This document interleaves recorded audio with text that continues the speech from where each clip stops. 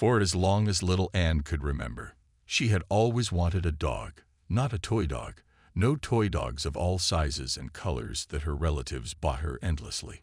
She wanted a real live dog. She dreamed of how the little shaggy lump would become her most loyal friend, how she would walk and play with him, take care of him. But that dream never came true. Mom, Dad, and Anne lived for a long time in a tiny one-room apartment where a dog was out of the question because of the cramped space. Finally, when Anne was 4, her parents got a bigger apartment with 2 rooms and a large hallway. Anne was the most excited of all. At last her dream would come true. She would have a dog that would live with her in one of the rooms of their apartment. Anne, sunshine, let's wait with the dog, honey, Mom said. You see, we're going to have another baby soon. The girl is your little sister. Anne listened and realized bitterly that she wasn't going to have a dog. At least not in the near future. 6 months later, Pam, Anne's little sister, came into their family. A few days after Mom came home from the hospital with Pam, they had a small party at their house. Grandma, an aunt, Mom's sister and her husband, and a couple of very close friends of Dad's came over. After the adults had sat and drank to the health of the little girl and her mother, Uncle Nicholas asked the frowning Anne in the nasty, husky voice that some adults find it necessary to speak to children. Anne, are you very glad you have a little sister now? No, Anne said clearly and loudly. Not at all. There was silence in the room. The adults were clearly confused and didn't know what to say. Why? Uncle Nicholas asked rashly. Because I wanted a dog, not a sister. 4-year-old Anne answered honestly and frankly. The adults moved and coughed in embarrassment. Some tried to laugh to turn it into a joke. Anne didn't ruin the party, but she didn't make it any better. After the guests left, her mother criticized Anne for her words and shamed her for her bad attitude toward her little sister, and Anne sincerely could not understand what she was guilty of. She had told the truth. She didn't need her little sister, but she did need a dog. Pam grew up happy, healthy, and boisterous. Her parents adored her, and Anne often thought they didn't really need her now. But childish resentment was commonplace jealousy. In such a situation, Anne made her secret. Pam needed an eye on her. And as Anne grew older, she began to help her mother with Pam. She learned to dress and feed her sister. She walked and played with her. She sat with Pam when Mommy had to go out for a little while. All in all, everything seemed to be going well. But Mom noticed with some concern that Anne had not developed any special love for her little sister. It was as if Anne was fulfilling a responsible family duty. The girl's mom, Kate, shared her concerns with her husband. Oh, come on, Kate. Don't get all worked up and everything is normal. They're just still little, both of them. And Anne is too little to understand what a baby sister is. You think so? Did Kate look at her husband with doubt? Of course she's not interested in Pam yet. Well, what's so interesting? She's lying down. So she's screaming. So she's walking. It's a big deal. So not a person yet, but a billet. Her husband laughed, looking tenderly at Kate. And Anne is a serious lady. Now Pam will talk. Anne will change at once. You'll see. Oh, Jack, I wish it could come true the way you say. Let's do it in a year. When Pam's older, we'll get Anne a dog. Ha.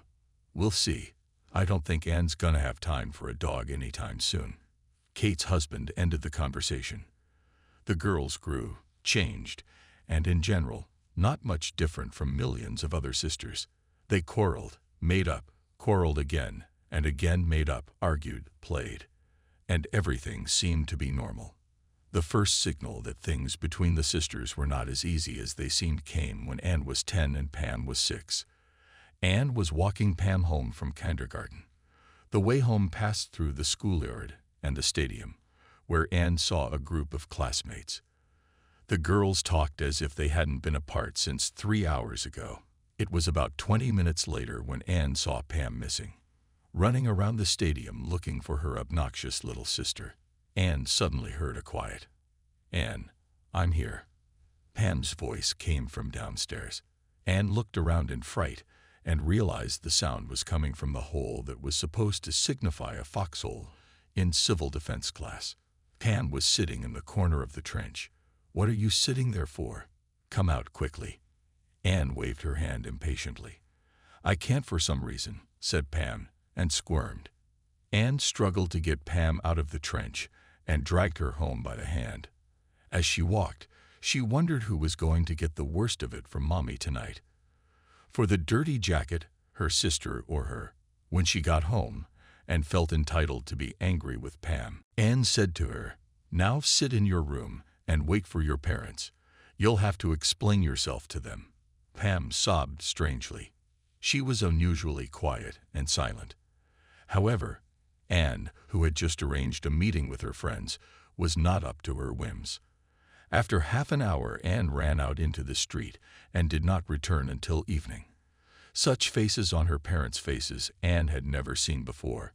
Silently letting Anne into the apartment, her mother went into the kitchen without saying a word.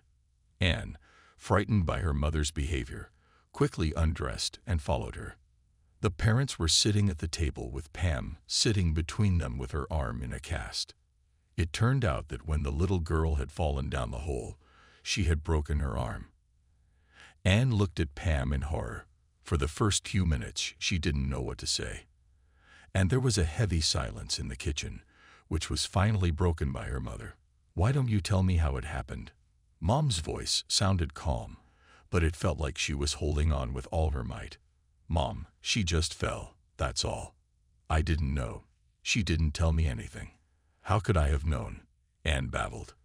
"Why didn't she say anything to me?" "Pam, why? Why didn't you tell me you were hurt?" Anne was almost screaming. "Why didn't you?" "Exactly.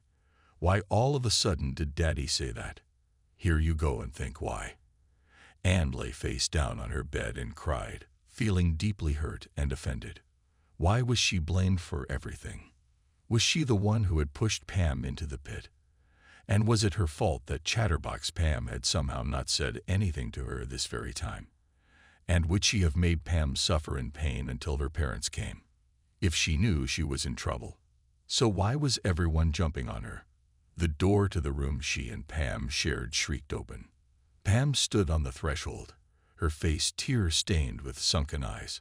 "Anne, I'm sorry I didn't say anything to you. I'll never do it again. I'll be sure to tell you right away when I fall again. There won't be a next time. Don't fall again." Anne said all this into the pillow and generally come here. They sat together on the bed for a long time, pressed tightly against each other, perhaps for the first time in their lives. And Mom was in the kitchen quietly crying into Dad's shoulder. It was a terrible incident that, strangely enough, brought the sisters closer together. Anne was more sensitive, and Pam was smarter than their parents thought. The older sister became more attentive to the baby, and the younger sister reached out to Anne in a childlike way. Sensing that attention, for several years after that, they had an almost perfect duo, complementing each other. Anne taught Pam to take things seriously, helped her do her homework, and Pam amused Anne. Was her home theater and circus, as Daddy used to say. Except that Anne never got the dog she wanted because of Pam's severe allergy to hair. Her grandmother, who lived in another town and saw her family not as often as everyone would have liked. On one visit, she called the girls over to her. With a mysterious smile, she pulled a small velvet box out of her pocket. 14-year-old serious beyond her years, Anne and Pam, who had turned 10 the day before. They came over and sat down next to Grandma. "Girls, my darlings, I have a present for you. You have become real sisters. You should always remember that relatives are not just those who were born in the same family. Siblings are when one hurts and the other feels the pain. Be together and love each other. And to always remember that each of you has a sister. I give you this." Grandma opened a red box. 2 perfectly identical gold pendants were fixed on white silk.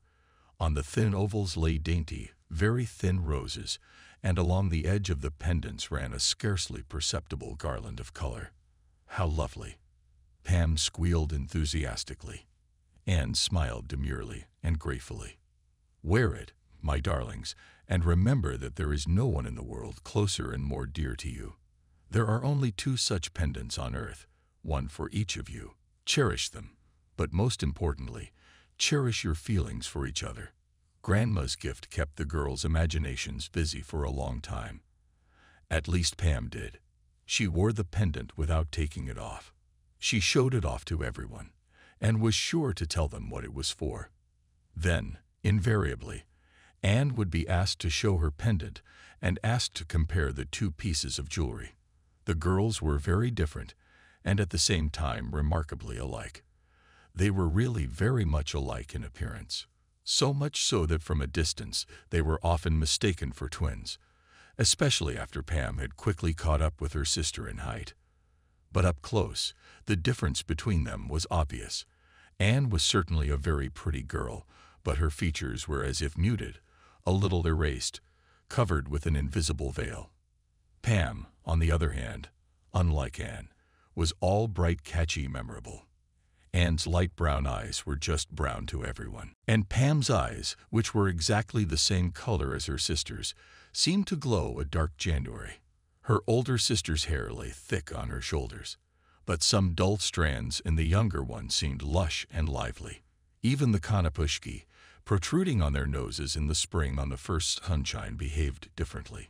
Anne's were as if they were clumped together, and seemed just a dark spot on the girl's face. Pam had them spreading cheerfully across her face, making it look unusually cute. It was as if Pam were sharing her joy with herself, with the whole world, whereas Anne, on the contrary, hid everything, hid it from people. Pam was impulsively determined and impatient in everything she did without a second thought. She took up new endeavors and hobbies, and also without too much thought, and without regret, abandoned them. As soon as things cooled down, during her time at school, she managed to play in the humor team, and the rock band of the school, painting, ballroom dancing, volleyball, and God knows what else. Anne, on the other hand, was not childishly persistent and stubborn in pursuing her goals. At the age of 8, she went to music school, and after a couple of years she realized that she was not interested in playing the piano. But no one ever found out about it. Year after year, Anne went to the hated piano and graduated from music school, naturally without much brilliance. Anne's playing wasn't particularly talented, but she was diligent. After that, almost no one but her mother heard her. Pam, meanwhile, in a few months learned to play the guitar quite dashingly, and without learning the wisdom of solfeggio, invariably became the star of any party. At school, Anne clung to every grade as hard as she could, trying to be the best in every subject, and she was devastated when she failed. Pam moved from class to class with brilliant results in the subjects she was interested in and no worries about the subjects she said she didn't care about. That's how different they were. Of course, the years had made them smarter. The realization came that they were 2 of the closest people on earth to each other. They learned to respect each other, to recognize their mistakes and other people's truth. In general, to live as real sisters should. But whether in their relationship was a real sincere love for each other did not know even their kind, wise, wonderful mother. Of course, Pam, such as she was, could not fail to be a success with the male population. The rare attention given by the boys to the quite pretty Anne was no comparison with Pam's popularity. The first very sensitive, though involuntary click from her sister, Anne received in the 3rd year of the institute. The guys in her group were merrily celebrating the midpoint of the student median. Much to Anne's surprise, her parents allowed her to host this somewhat risque event at their apartment. It was all very cool, especially the fact that David, the guy in their group, who Anne really liked, was almost never leaving her side and had already said tons of compliments to her. By 11 o'clock in the evening, the guys had gotten a little tipsy and daring at the same time. Anne suddenly felt David's arm around her waist with trepidation. Apparently, David was not going to limit himself to that. Anne waited with an agonizing yet joyful anxiety to see what would happen next and what she should do. There was nothing to do. The front door slammed and Pam burst into the room, shaking the snow from her hair. Not at all embarrassed by the fact that the apartment was packed with strangers older than she was. She got to know everyone in a few minutes, woke up the dozing, made the sad ones laugh, and she brought them along with her. A sense of excitement, freshness, and fun. The student party, which had almost faded thanks to Pam's 10th grade class, was boiling over with renewed vigor. But Anne didn't notice all that. Only one thing was important to her. David was no longer hugging her around the waist or looking at her at all, but was staring at Pam in amazement. At that, Anne bitterly and honestly admitted to herself that Pam hadn't done anything on purpose. She had nothing to reproach her sister for, except that in Pam's presence Anne herself seemed to dissolve, to become invisible and uninteresting. The next day, Anne sobbed in her mother's lap, and a frightened Pam stood by her side. "Mommy, I hate her," Anne screamed through her tears. "She ruined my whole life. She stole David away from me. I don't want a sister like that." Quickly unbuttoning her shirt collar, Anne hooked a thin chain with her fingers and snatched her grandmother's pendant from her neck. Tossing it at Pam's feet, Anne became truly hysterical, completely stunned at such accusations, and especially that her sister had done such a thing to their sister's pendant. Pam stoically met her mom's gaze. "Mom, I have no idea what this is about. I don't know any David." Pam was near tears herself. Of course, when everyone had calmed down and sorted out the situation, Anne regretted her words and action. An apology was made. The chain was fixed, but there was still a lingering grudge on Anne's heart. When Anne graduated, 19-year-old Pam was still wondering what she should do. But to her credit, she didn't sit on her parents' neck. She had no complexes about it, typical for a girl from an intelligent family. She worked as a cashier in a fast food restaurant. For some reason, she learned to sing to the amazement of her parents and had fun with her numerous friends. Mom occasionally shook her head, but there was nothing to reproach Pam with. The youngest daughter simply lived in the world for her own pleasure. And in some ways, Kate even secretly envied her. 6 months later, however, Pam's easygoing attitude to life had gone a little too far. "Mom, Dad, I'm getting married," Pam said simply and mundanely, sitting at the family dinner table, shoveling a piece of pie with gusto. Kate slowly and carefully put her fork on the table, and for some reason looked not at the source of the sensational statement, but at her husband. "To whom?" calmly and ironically asked the father of the family. "To the boy." Pam was clearly having a good time. "And thank you for that." The father joined in the fun. "Are you crazy?" Kate's nerves finally gave out. "Is this some kind of joke to you? You think this is funny?" "Mom, he's a great guy. We've known each other for 6 months, and we love each other." Pam stumbled on that last part. "Pam, are you pregnant?" Kate voiced her parents' biggest fear in Kate's eyes. It was the only reasonable explanation for a 19-year-old girl suddenly getting married. "No, come on, Mom. That's ridiculous. Why would she be pregnant? We just want to be together. Don't worry, we won't bother you." William got the apartment from his grandmother. "He's a rich heir. That's where we'll live. He works too, so we'll have money to live on. Anyway, my dear parents, everything is simple and good." Pam said serious phrases, questions she answered without waiting to be asked.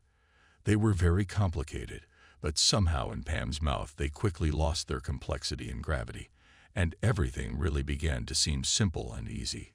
Kate, who had started the conversation with her daughter in a disgusted and frightened mood, caught herself smiling after a few minutes. It was her husband who was smiling as he listened to Pam rant on the subject of her upcoming married life. Pam had an amazing ability, if not to solve problems on the fly, then to make them simple and quite insurmountable in the eyes of others and in her own eyes. Natural optimism and inexorable confidence in their abilities were her constant helpers in this. In general, Pam got married as easily and simply as she did everything in her life. A few years passed. Pam settled down. She graduated by correspondence from one of the institutes with a degree in economics and worked as a realtor, making a very good living, by the looks of it. With William, her first youth, as his mother called his husband, she separated 2 years after the wedding. Just split up, that's all. It was better for him, and for me. Shrugged her shoulders and summed up her married life. And for some reason it never occurred to anyone to accuse her of frivolity, of irresponsibility, and a bunch of other faults that any other person in the same exact situation would have been accused of. Well, really, what could be more natural for people to be worse together than apart? And so they, as Pam put it, split up. Really, it's as simple as that. Things worked out very differently for Anne. Anne enrolled in college right out of high school. Basically, she didn't understand how she could waste time looking and thinking about it. Despite all her efforts at school, the certificate, she pulled a little above average, with the thought that she should get an education. She applied to a place where she was sure of her abilities, a teacher training institute. After receiving a diploma as a teacher of Russian language and literature, Anne went to work in a school, but quickly realized that this is absolutely not her. She was not called to pedagogy and teaching at all. And after a couple of years, she quit her job and got a job as an office manager in a small firm. She lived a quiet, peaceful life in a small one-room apartment inherited from her grandmother. She had never had a relationship with a man since the day Pam had scared David away at a student party. No one had ever courted her. On weekends, she went to her parents' house and honored all the rituals. Obedient and respectful daughter participated in family dinners and tea parties. She worked in the garden plot, reporting to her mother about her health. The most difficult test were meetings with the indomitable Uncle Nicholas, the husband of Mom's sister. He invariably embarrassed Anne with the rhetorical question, "Anne, when are we going to celebrate your wedding?" And he'd snidely add, "I wish I lived to see it." Pam, of course, attended all the family events, but as usual at them with their mouths open. Everyone listened only to Pam, looked only at her. Pam was always learning something, going somewhere, or just returning from somewhere. She easily introduced her family to potential husband candidates who disappeared as quickly as they appeared. She was still the family powder keg of fireworks, but the kind that warmed rather than burned everything around her. Anne, in general, was content with her life, so clear and right. And only occasionally, on one long, dreary, lonely evening, she said to herself frankly and honestly, "I envy Pam. I envy her attitude toward life, toward herself and others. I envy her luck. I even envy her looks. I envy the fact that she has never been alone for a minute in her life, but has always chosen for herself who to be with. She wouldn't admit that to anyone else, not even her mom. Not even under threat of death. Anne's life was measured, settled, boring, but familiar and understandable, changed in an instant. And she had her grandfather's old car, rusting in the garage for years, to thank for that. Anne had wanted to learn to drive for a long time. She remembered well her first childhood feeling, when she first saw a woman behind the wheel. She was 14 years old. Back then, in the mid-90s, a car was a luxury not available to everyone, and there were very few women driving cars. Anne opened her mouth and stared at the brunette who had just parked the car. The woman slammed the door, locked it, and disappeared behind the door of the department store. Anne continued to stare at her mesmerized. The car enthusiast seemed almost heavenly to Anne. How delightful it is to be so brave, independent, and beautiful. The woman, by the way, was not beautiful at all, but in Anne's eyes she was enveloped in such an automobile glow. And looks didn't matter at all. When I grow up, I will definitely drive a car. Anne decided once and for all, there are some people who are made to drive, and some who just aren't. The former and the latter learn all the wisdom of driving in the same way, spending the same amount of time and effort, after which the former get behind the wheel of the car and drive away quietly, and the latter continue to drown on the spot and do not understand anything. Anne was, unfortunately, one of the latter. She didn't have some necessary quality, some trait of ability necessary for driving a car. Anne was an intelligent girl. She had graduated, of course, not the most difficult, but not the easiest university. She'd always read a lot. She was smart and lively. But she changed beyond recognition when she got behind the wheel. Anne, as if catastrophically stupid, lost reaction coordination in space and confidence immediately after being behind the wheel of the car. How else could one explain her state in which she completely forgot where right and left were? And what is the difference between a main road and a secondary road? What is there even elementary to correct the rearview mirror and not to throw the seatbelt? Came to her mind only after the instructor asked her ironic, leading questions. Did we forget anything? First time passing the theory exam, Anne entered a protracted torment streak with the practical driving test. Anne, why are you doing this? Why do you bother? Well, it's not your thing, her parents urged as they watched her suffer. No, I have to pass. I have to get my license. Finally, fate took pity on Anne, and by some miracle, she managed to get from the beginning to the end of her exam site without stalling once, without breaking the laws and even turning on the right signal when turning. Having received the coveted license, Anne, unlike many novice motorists, did not fall into euphoria. She understood perfectly well that now the real learning to drive begins. She timidly asked her dad for a few lessons, and received an optimistic, "Of course, my daughter." However, after 10 minutes, Anne clearly realized that her father could not teach her to drive, like millions of other men who taught their wives, daughters, and sisters to drive. Dad instantly changed from a kind and gentle, intelligent man who never raised his voice at her to a monster with a twisted face, spewing curses and complaints. It ended in a martyr's cry. "What on earth are you doing? You're going to burn out the clutch." Anne then got out of the car and carefully closed the door behind her.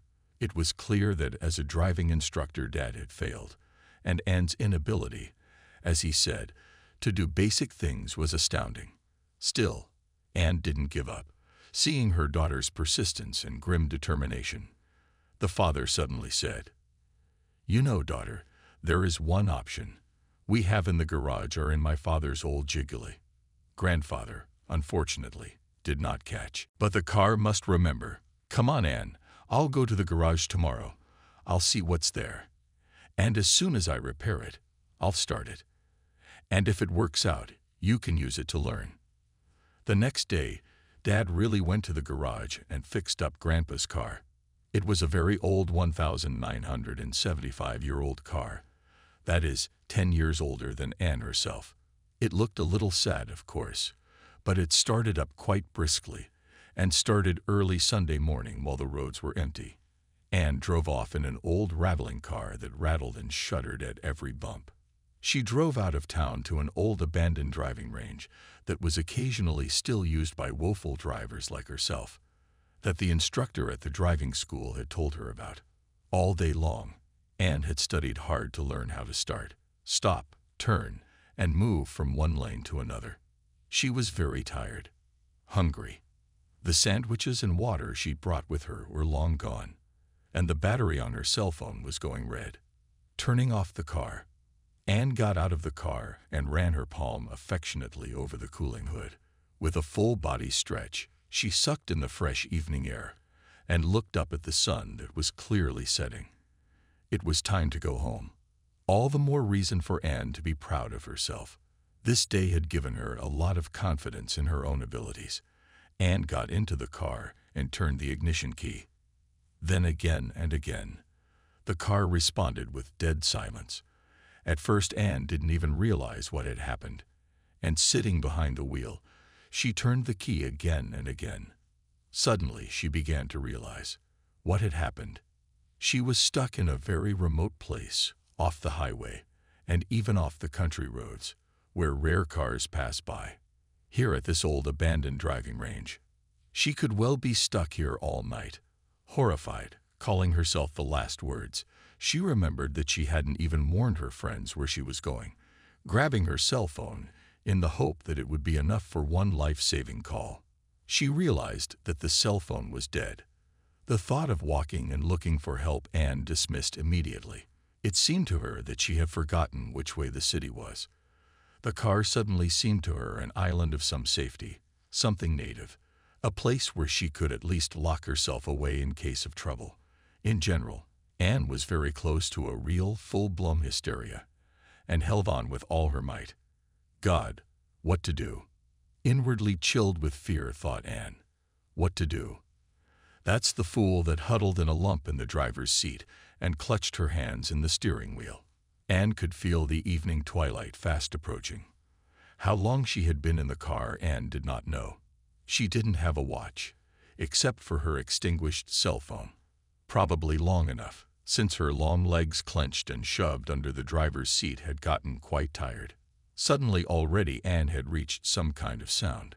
She was afraid to believe it, but it was very much like the sound of an automobile engine. Anne looked up. In the thickening dusk in the distance jumped not even light, resembling the light of headlights. So those are headlights. It's a car. Anne jumped out of the car and almost fell to her knees. Her legs were so numb. Anne jumped on the spot and ran towards the light. The car was not far away, about 200 meters, and cautiously crept along a bad road, more like a path, going a little away from the autodrome. What do we do? Oh my God. What if this? What if I get raped or killed? Thoughts raced through my head. Fear was stronger. She ducked and ran back to her car.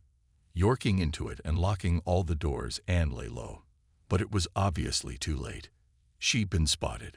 She realized it from the headlights, which were much brighter and clearly shining in her direction. A few minutes later, the car entered the autodrome, in the middle of which, like a monument sticking out like a monument, was a vehicle with the driver curled up inside. She tried to squeeze herself as hard as she could and managed to practically cram herself under the steering wheel.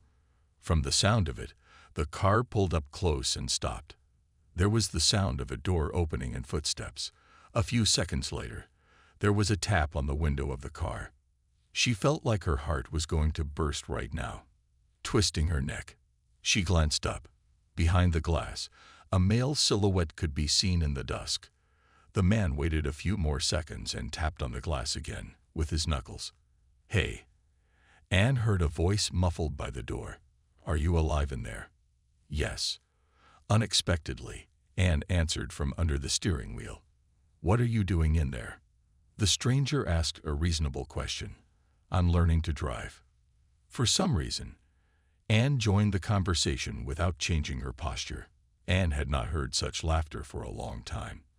The man laughed so sincerely and contagiously that Anne herself involuntarily began to smile. Most importantly, she was relieved to realize that there was no danger. There was no way a man with such a sincere and cheerful laugh could do her any harm. She struggled to straighten up and finally got out of the car and looked at her unexpected companion. He continued to sob with laughter. The man was short and stout. His face was uncommonly ugly in the usual sense of the word. Every feature in particular, eyes, mouth, nose, ears, and everything else seemed to be quite normal. But altogether on the same face was assembled in a rare and ridiculous composition. His nose was a potato. His ears stuck out frankly on the sides of his bald head. However, if this man smiled, his lack of handsomeness was immediately forgotten, because it was a smile that was extremely charming and unusually adorned him. Anne looked at the owner of the unusual face, and he looked at her. Suddenly, as if awake, he finally turned his gaze to the car. So what happened? He looked merrily at the car, then at the owner. Yes, we've come to the end of the road, it seems, Anne answered cheerfully. For some reason, in the presence of this man, whose strange face she had met 5 minutes ago, under very strange circumstances, she suddenly felt light and calm. She was sure that everything would be all right now. What was the basis of this sudden confidence? She could never explain. It was just a feeling, that's all. Interesting machine.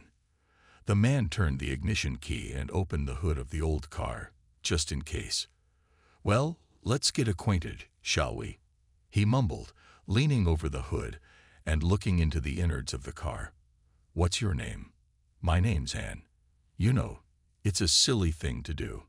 I mean, she's old. I had to work out. And here I am." Suddenly, a man said point-blank, looking at Anne. "Who? What? That piece of junk?" Anne was astonished. "I meant you, actually."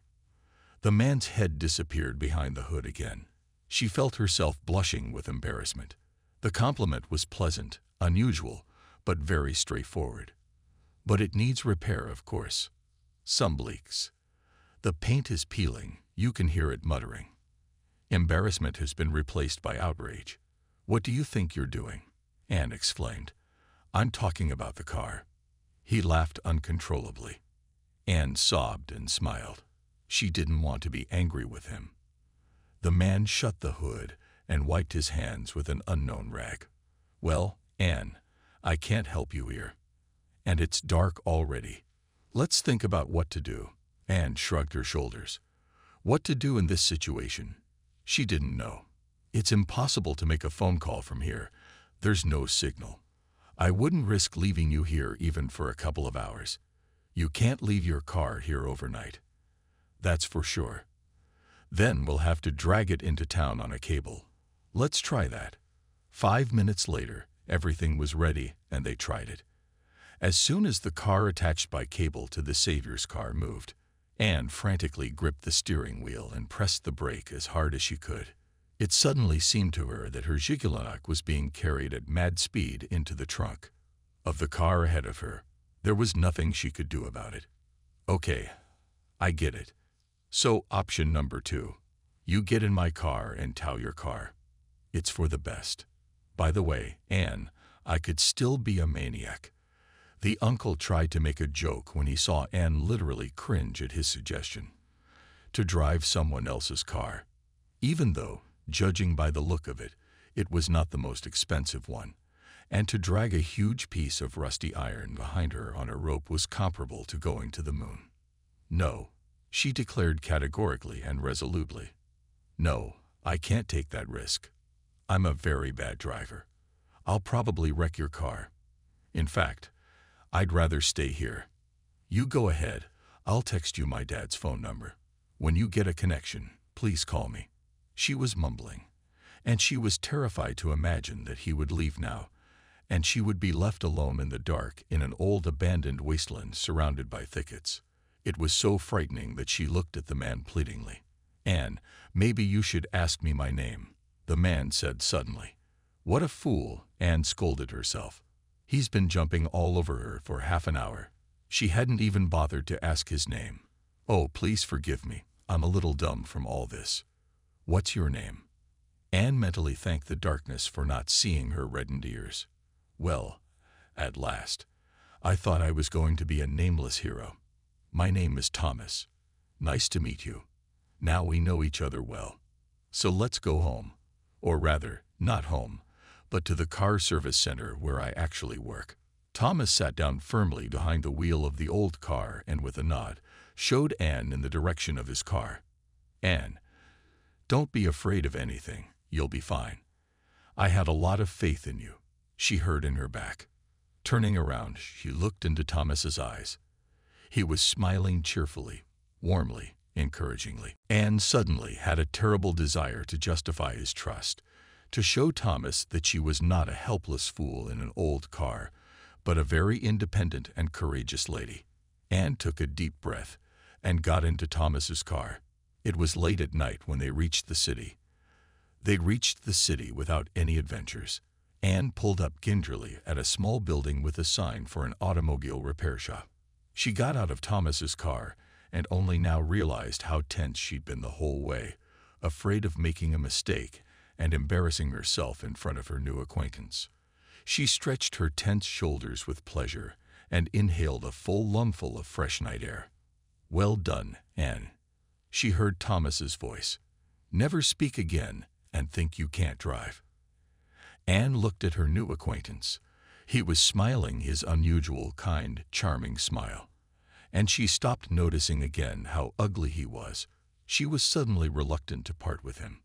Well, Anne, this is where we'll leave your family heirloom. I'll start it up tomorrow and take it wherever you want it. Agreed? Thomas, still smiling, looked at her. He's going to be here tomorrow. I mean, I'll see him tomorrow. Anne thought happily. Yes, of course you will.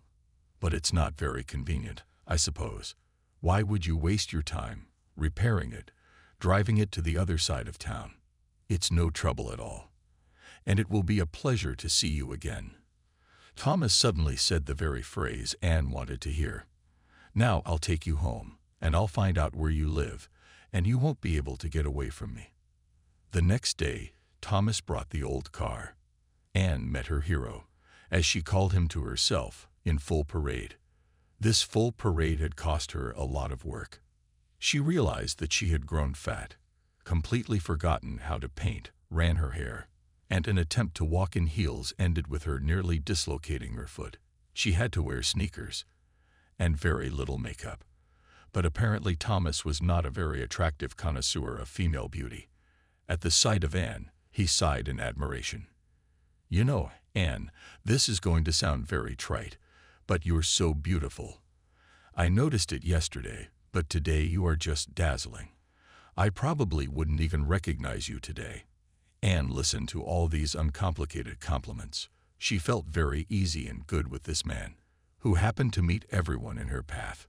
She didn't care that he wasn't handsome, that he had such unkept hands with machine oil and dust forever embedded in his skin, that he was simply and obviously cheaply dressed. Anne suddenly realized that her gratitude to this man for rescuing her in the dark wasteland, for trusting him on the way back, for looking admiringly at her as Miss Universe, catastrophically quickly escalating into something more. Thomas, why don't you come and visit me? Anne uttered the phrase, and only then realized what she had said. For the first time in her life, she'd given in to her emotions and done what she wanted to do, not what was right. Just like Pam. Suddenly it flashed through her mind. My pleasure, Thomas said simply. Thanks for not going to a restaurant. I don't feel right in restaurants. Anne smiled at the unintentional pun, and hardly able to contain her excitement, made an appointment with him for the following weekend evening. She didn't even want to remember the fuss she'd made the night before Thomas came to her apartment. She didn't know how to host a man. She spent the whole night thinking about what to cook, what alcohol to buy, how to dress and comb her hair. Should she put on makeup? In general, by morning she had exhausted herself so much that she was ready to call Thomas and cancel everything. And then an unexpected thought popped into her head. Pam was the one who could help her in this situation. It was difficult and unusual for Anne to turn to her sister, especially for such an occasion. But she couldn't see any other way out. Pam, hi, she said, hearing her sister's cheerful voice. Pam, I need your help. What? Pam looked surprised. Did I mishear? Ms. Order is asking Aunt House for help. What in the world has happened? Pam, would you please stop playing around? Are you gonna help or not? Anne was suddenly angry. That's it. That's it. That's it. I'm sorry. Her sister laughed merrily. You just took me by surprise. Well, tell me. How can I explain it? Well, it's short. Anne finally made up her mind and blurted it out. I met a man. I really liked him. And I think he liked me too. I invited him over, and now I don't know what to do. There was a silence on the phone. Pam, are you there? Anne asked after waiting about 10 seconds. Yeah, I'm just here digesting the information. Oh, come on. You should have warned me. Bringing a man into your apartment at 30 and not even telling anyone. You're quite the slut, aren't you? Pam, I'm gonna hang up now. Anne was already kicking herself for her impulse to call Pam. She knew it wouldn't do any good. It's all true. It's all true. I'm sorry. But I couldn't pass up the chance. Pam laughed contagiously, and Anne, as always, smiled back. So what's the problem? What can I do to help? I don't know what to do. I'm sitting here like an idiot, and I don't know what to cook, what to buy, what to wear.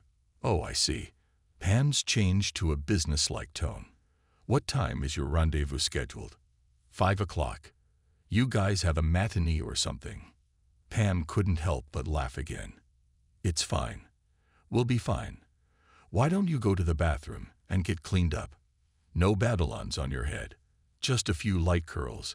And don't paint your face like you did last time at your mom's birthday party. You have a lovely black dress with lace sleeves. Go get it. Anyway, you just do your thing. I'll be there in an hour and a half. Pam was out, and Anne felt like a weight had been lifted off her shoulders. For some reason, she immediately believed that everything was going to be okay. Pam, as usual, didn't come in, but whirled into the apartment, which seemed even brighter.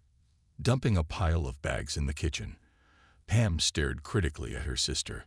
"Wipe that lipstick off," Pam declared emphatically. "I'll tell you when you're a woman, vamp, but definitely not today. So turn your back. It's pretty good. Just don't slouch or wave your arms like a windmill. Watch this." Pam started ripping through bags of wine. "I don't know who your date is. I mean, normal men bring their own wine. Well, just to be on the safe side, here's some rolls, salad, olives, fruit. I think you'll have enough for the first time." "I defrosted the meat," Anne said, confused. Pam turned sharply to her sister. "So, are you going to fry cutlets and cook borscht now?" "Oh, Anne, you're just like a little child. You'll have time to scare him with your culinary masterpieces. That is, if he comes back after tonight." Pam continued to enjoy herself. In half an hour, they had set the perfect table. Frankly, Anne herself, of course, would never have done that. "Pam, isn't this a little over the top? Eh? You know, the hors d'oeuvres, the wine, even the candles. And he won't think I'm hanging around his neck or anything." Pam rolled her eyes in martyrdom.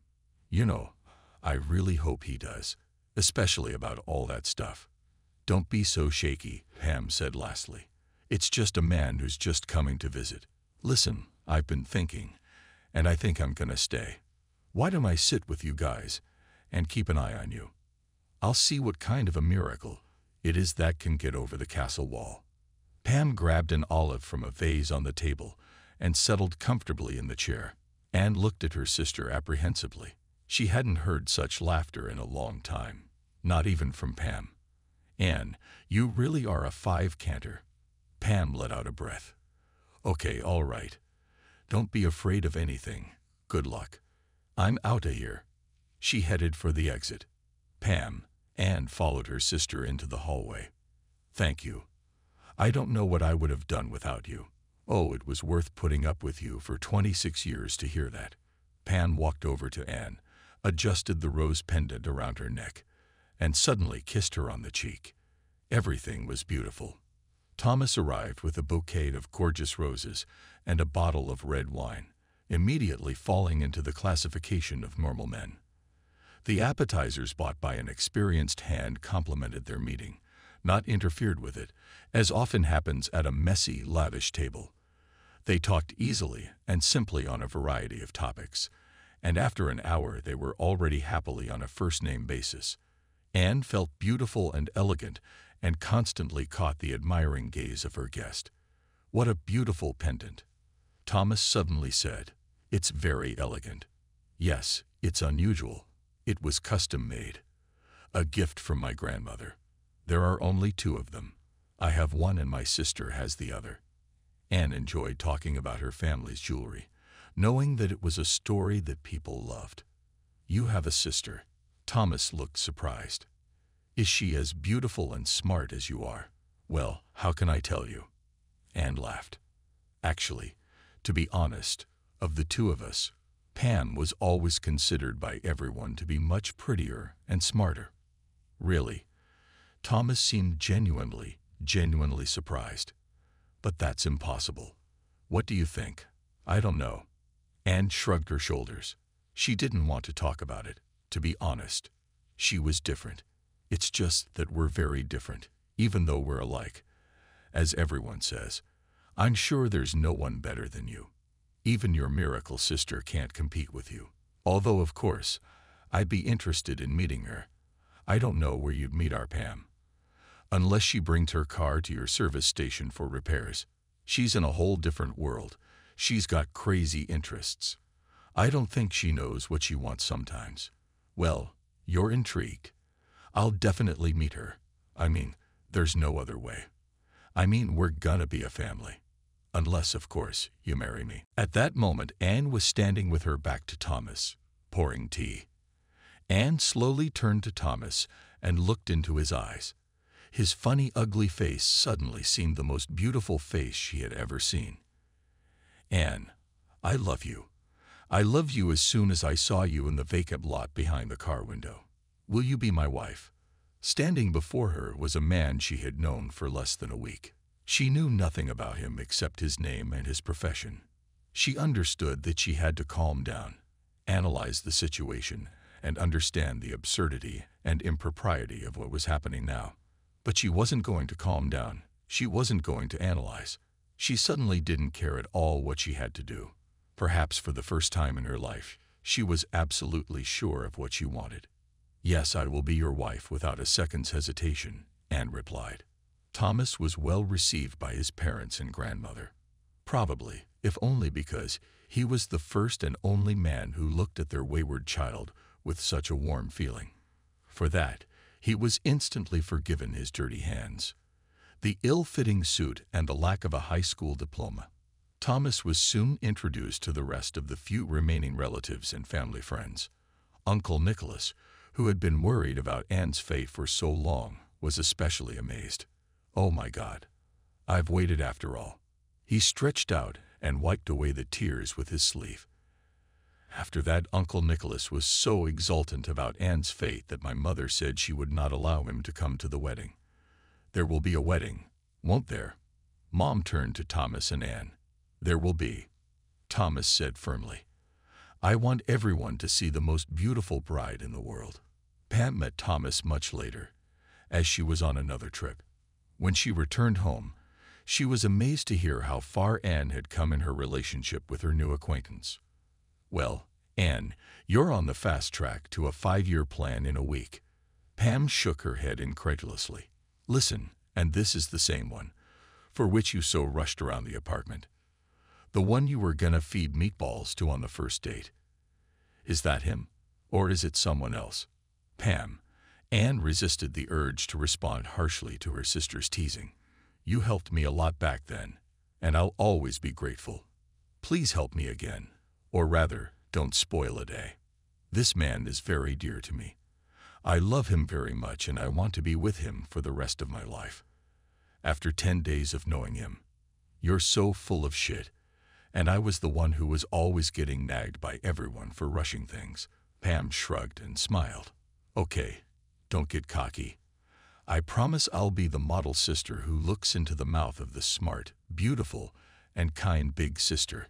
Despite Pam's promises, Anne anxiously awaited the day Pam and Thomas met. Thomas arrived early. It seemed that nothing and no one could spoil his mood. Pam flew into the apartment, as was her custom, as soon as she saw the door. She'd recently grown her hair long, and now it hung spectacularly behind her. With a twinkle in her eye, she lowered herself gracefully into the chair and put her foot on her leg in a luxuriously smooth gesture. So where is my new relative?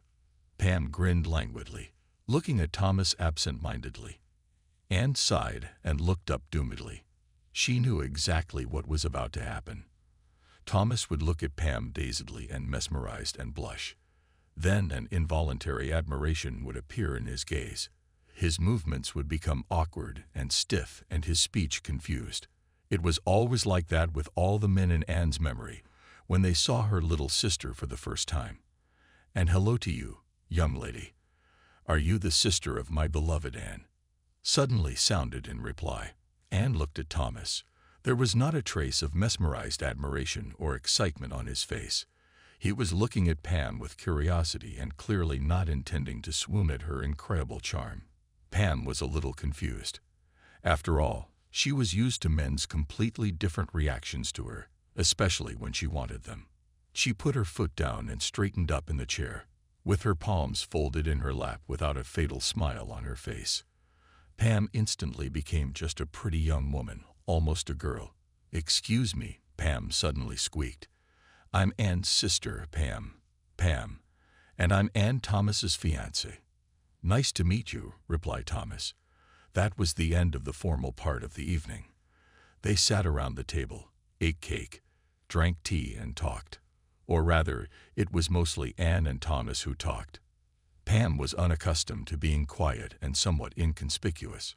Surprisingly enough, it was for her.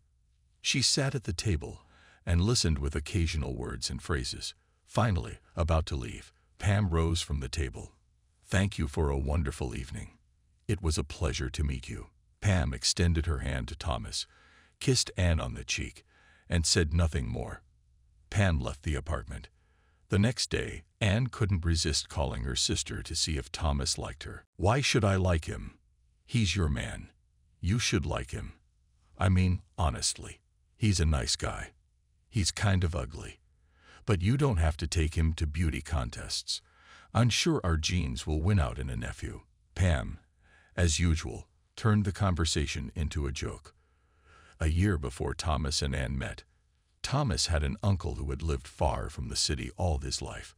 The old man was a lonely, childless man who had buried his wife long ago. Thomas visited him often when he was a boy. And then, when he became an adult, he often visited his uncle. So it was no surprise that it was Thomas he bequeathed a house and a small plot of land 70 kilometers from the city. The village was old and abandoned.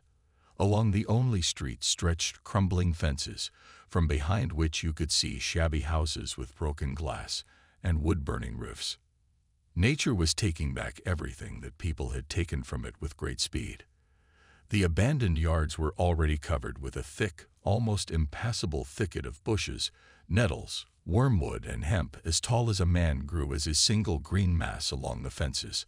Only a few houses were repaired with modern materials, standing under metal roofs and with plastic windows.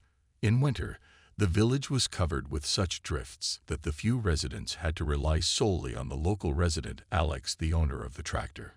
Alexa, in the morning, having got a hangover with moonshine of his own making, cleared the village street to the district road, and everyone sighed with relief.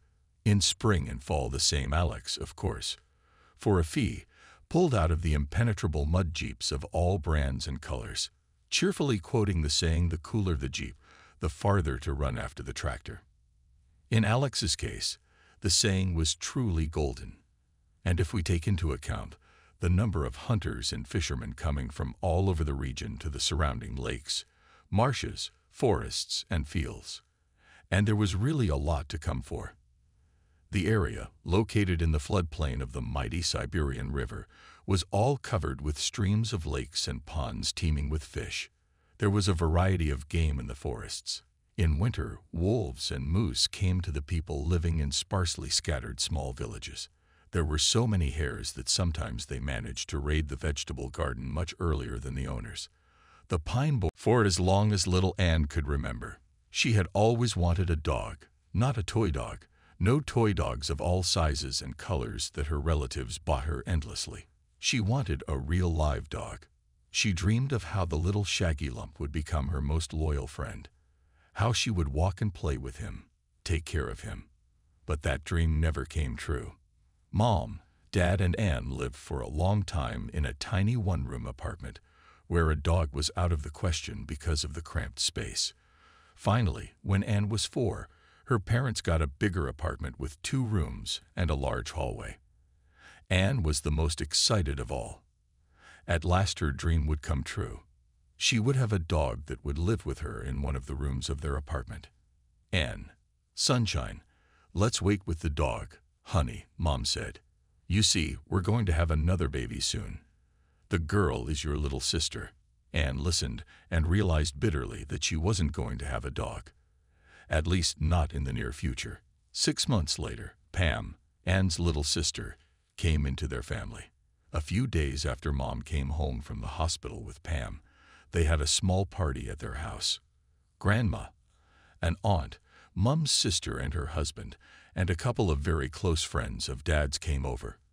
After the adults had sat and drank to the health of the little girl and her mother, Uncle Nicholas asked the frowning Anne in the nasty, husky voice that some adults find it necessary to speak to children. "Anne, are you very glad you have a little sister now?" "No," Anne said clearly and loudly. "Not at all."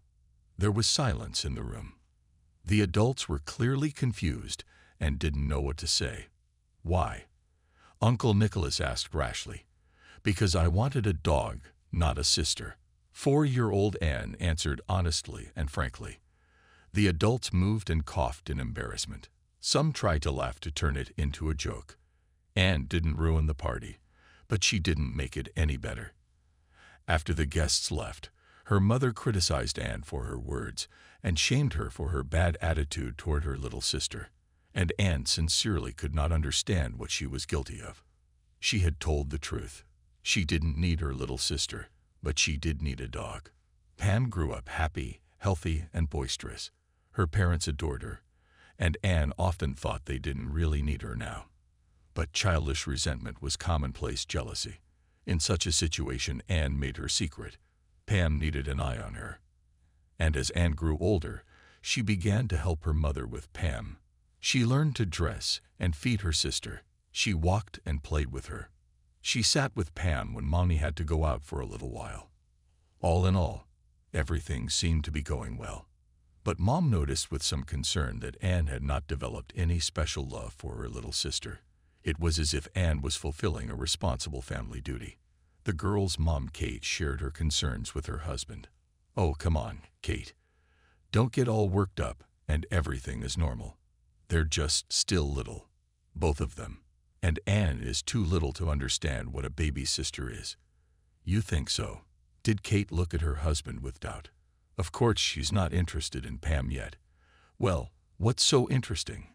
She's lying down. So she's screaming. So she's walking. It's a big deal. So not a person yet, but a billet." Her husband laughed, looking tenderly at Kate. "And Anne is a serious lady. Now Pam will talk. Anne will change at once. You'll see. Oh, Jack, I wish it could come true the way you say. Let's do it in a year. When Pam's older, we'll get Anne a dog. Ha! We'll see. I don't think Anne's gonna have time for a dog anytime soon." Kate's husband ended the conversation. The girls grew, changed, and in general, not much different from millions of other sisters. They quarreled, made up, quarreled again, and again made up, argued, played. And everything seemed to be normal. The first signal that things between the sisters were not as easy as they seemed came when Anne was 10 and Pam was 6. Anne was walking Pam home from kindergarten.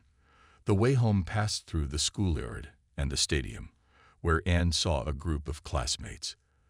The girls talked as if they hadn't been apart since 3 hours ago. It was about 20 minutes later when Anne saw Pam missing, running around the stadium looking for her obnoxious little sister. Anne suddenly heard a quiet, "Anne, I'm here." Pam's voice came from downstairs. Anne looked around in fright and realized the sound was coming from the hole that was supposed to signify a foxhole in civil defense class. Pam was sitting in the corner of the trench. "What are you sitting there for? Come out quickly." Anne waved her hand impatiently. "I can't for some reason," said Pam, and squirmed. Anne struggled to get Pam out of the trench and dragged her home by the hand. As she walked, she wondered who was going to get the worst of it from Mommy tonight. For the dirty jacket, her sister or her. When she got home and felt entitled to be angry with Pam, Anne said to her, "Now sit in your room and wait for your parents. You'll have to explain yourself to them." Pam sobbed strangely. She was unusually quiet and silent. However, Anne, who had just arranged a meeting with her friends, was not up to her whims. After half an hour, Anne ran out into the street and did not return until evening. Such faces on her parents' faces Anne had never seen before. Silently letting Anne into the apartment, her mother went into the kitchen without saying a word. Anne, frightened by her mother's behavior, quickly undressed and followed her. The parents were sitting at the table with Pam sitting between them with her arm in a cast. It turned out that when the little girl had fallen down the hole, she had broken her arm. Anne looked at Pam in horror. For the first few minutes, she didn't know what to say. And there was a heavy silence in the kitchen, which was finally broken by her mother. "Why don't you tell me how it happened?" Mom's voice sounded calm, but it felt like she was holding on with all her might. "Mom, she just fell, that's all. I didn't know. She didn't tell me anything." "How could I have known?" Anne babbled. "Why didn't she say anything to me?" "Pam, why? Why didn't you tell me you were hurt?" Anne was almost screaming. "Why didn't you?" "Exactly. Why all of a sudden did Daddy say that?" "Here you go and think why." Anne lay face down on her bed and cried, feeling deeply hurt and offended. Why was she blamed for everything? Was she the one who had pushed Pam into the pit? And was it her fault that Chatterbox Pam had somehow not said anything to her this very time?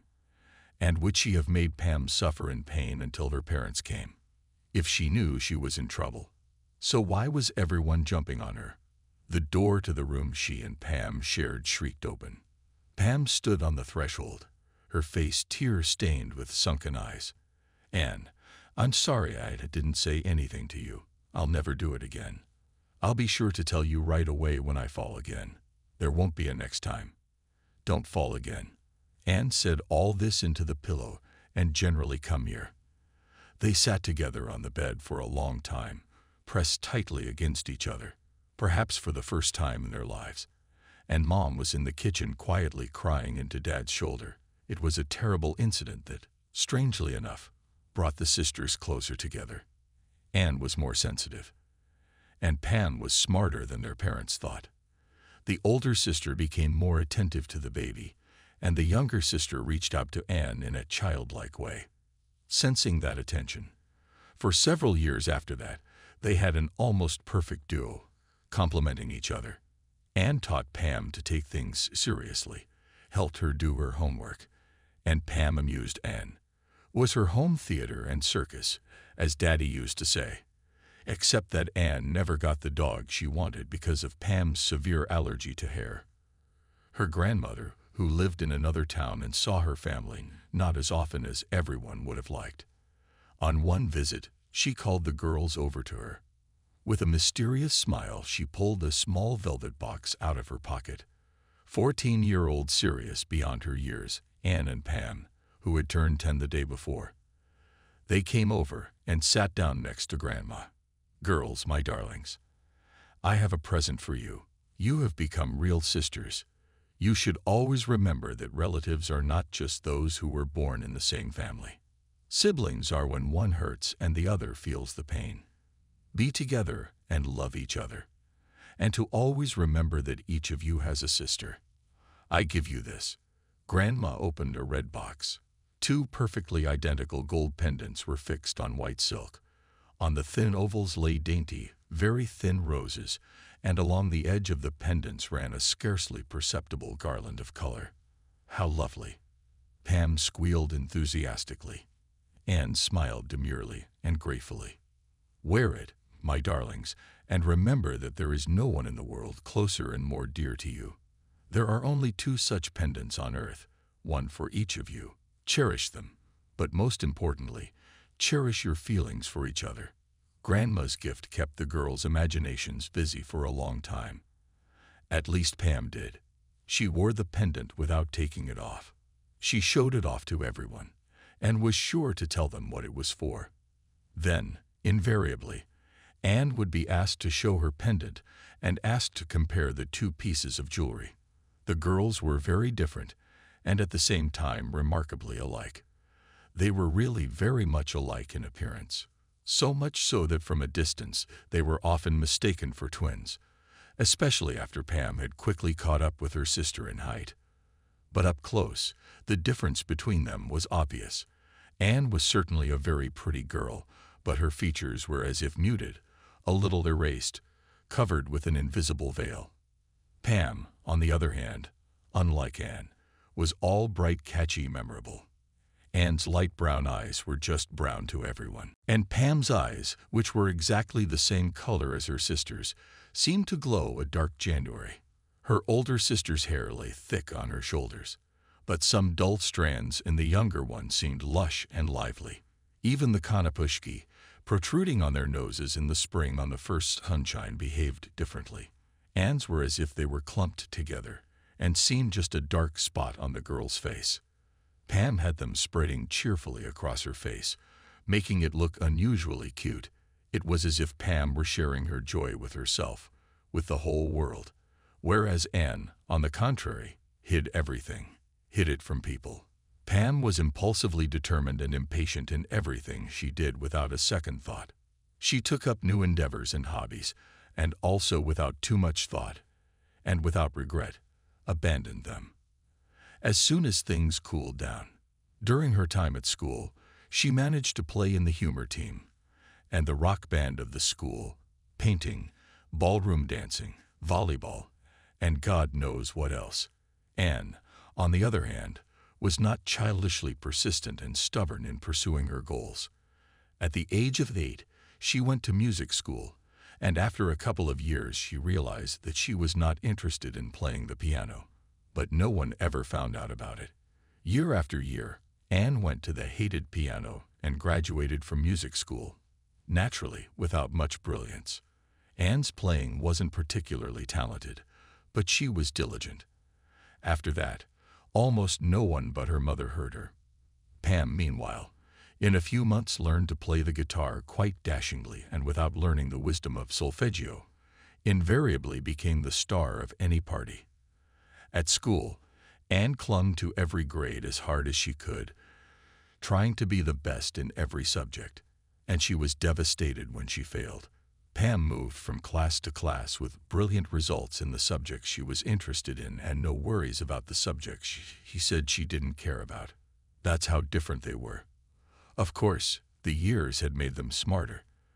The realization came that they were two of the closest people on earth to each other. They learned to respect each other, to recognize their mistakes and other people's truth. In general, to live as real sisters should. But whether in their relationship was a real sincere love for each other, did not know even their kind, wise, wonderful mother. Of course, Pam, such as she was, could not fail to be a success with the male population. The rare attention given by the boys to the quite pretty Anne was no comparison with Pam's popularity. The first very sensitive, though involuntary click from her sister, Anne received in the 3rd year of the institute. The guys in her group were merrily celebrating the midpoint of the student median. Much to Anne's surprise, her parents allowed her to host this somewhat risque event at their apartment. It was all very cool, especially the fact that David, the guy in their group, who Anne really liked, was almost never leaving her side and had already said tons of compliments to her. By 11 o'clock in the evening, the guys had gotten a little tipsy and daring at the same time. Anne suddenly felt David's arm around her waist with trepidation. Apparently, David was not going to limit himself to that. Anne waited with an agonizing yet joyful anxiety to see what would happen next and what she should do. There was nothing to do. The front door slammed and Pam burst into the room, shaking the snow from her hair. Not at all embarrassed by the fact that the apartment was packed with strangers older than she was. She got to know everyone in a few minutes, woke up the dozing, made the sad ones laugh, and she brought them along with her. A sense of excitement, freshness, and fun. The student party, which had almost faded thanks to Pam's 10th grade class, was boiling over with renewed vigor. But Anne didn't notice all that. Only one thing was important to her. David was no longer hugging her around the waist or looking at her at all, but was staring at Pam in amazement. At that, Anne bitterly and honestly admitted to herself that Pam hadn't done anything on purpose. She had nothing to reproach her sister for, except that in Pam's presence Anne herself seemed to dissolve, to become invisible and uninteresting. The next day, Anne sobbed in her mother's lap, and a frightened Pam stood by her side. "Mommy, I hate her," Anne screamed through her tears. "She ruined my whole life. She stole David away from me. I don't want a sister like that." Quickly unbuttoning her shirt collar, Anne hooked a thin chain with her fingers and snatched her grandmother's pendant from her neck. Tossing it at Pam's feet, Anne became truly hysterical, completely stunned at such accusations, and especially that her sister had done such a thing to their sister's pendant. Pam stoically met her mom's gaze. "Mom, I have no idea what this is about. I don't know any David." Pam was near tears herself. Of course, when everyone had calmed down and sorted out the situation, Anne regretted her words and action. An apology was made. The chain was fixed, but there was still a lingering grudge on Anne's heart. When Anne graduated, 19-year-old Pam was still wondering what she should do. But to her credit, she didn't sit on her parents' neck. She had no complexes about it, typical for a girl from an intelligent family. She worked as a cashier in a fast food restaurant. For some reason, she learned to sing to the amazement of her parents and had fun with her numerous friends. Mom occasionally shook her head, but there was nothing to reproach Pam with. The youngest daughter simply lived in the world for her own pleasure. And in some ways, Kate even secretly envied her. 6 months later, however, Pam's easygoing attitude to life had gone a little too far. "Mom, Dad, I'm getting married," Pam said simply and mundanely, sitting at the family dinner table, shoveling a piece of pie with gusto. Kate slowly and carefully put her fork on the table, and for some reason looked not at the source of the sensational statement, but at her husband. "To whom?" calmly and ironically asked the father of the family. "To the boy." Pam was clearly having a good time. "And thank you for that." The father joined in the fun. "Are you crazy?" Kate's nerves finally gave out. "Is this some kind of joke to you? You think this is funny?" "Mom, he's a great guy. We've known each other for 6 months, and we love each other." Pam stumbled on that last part. "Pam, are you pregnant?" Kate voiced her parents' biggest fear in Kate's eyes. It was the only reasonable explanation for a 19-year-old girl suddenly getting married. "No, come on, Mom. That's ridiculous. Why would she be pregnant? We just want to be together. Don't worry, we won't bother you." William got the apartment from his grandmother. "He's a rich heir. That's where we'll live. He works too, so we'll have money to live on. Anyway, my dear parents, everything is simple and good." Pam said serious phrases, questions she answered without waiting to be asked. They were very complicated, but somehow in Pam's mouth they quickly lost their complexity and gravity, and everything really began to seem simple and easy. Kate, who had started the conversation with her daughter in a disgusted and frightened mood, caught herself smiling after a few minutes. It was her husband who was smiling as he listened to Pam rant on the subject of her upcoming married life. Pam had an amazing ability, if not to solve problems on the fly, then to make them simple and quite insurmountable in the eyes of others and in her own eyes. Natural optimism and inexorable confidence in their abilities were her constant helpers in this. In general, Pam got married as easily and simply as she did everything in her life. A few years passed. Pam settled down.